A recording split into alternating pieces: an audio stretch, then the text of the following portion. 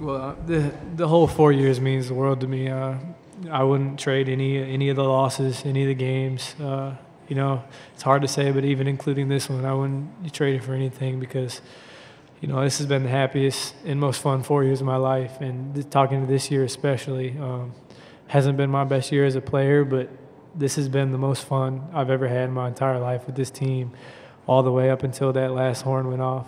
You know, and it's hard because at some point tonight I have to take this jersey off, and I never get to put it back on. And, I'll just have to rely on all the memories I have with my teammates because I'm telling you, this is the most fun year of my entire life. So I don't know what else to say.